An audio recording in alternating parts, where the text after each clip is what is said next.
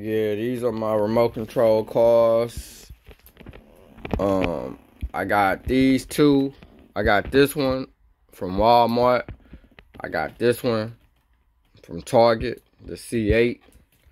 I got this bottom one. I also got that one from Walmart. I paid $50 for this one. I paid $40 for this one. And I paid $15 for the one on top. I've been wanting cars for a minute. I also got the Lamborghini. I posted a video on that. And I'm about to do let's do a cold start on this one.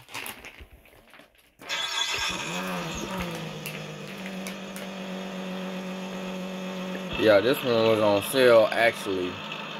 It was normally about $70, $80. It's the same size as my Lambo. Also has, you can see the motor in the back.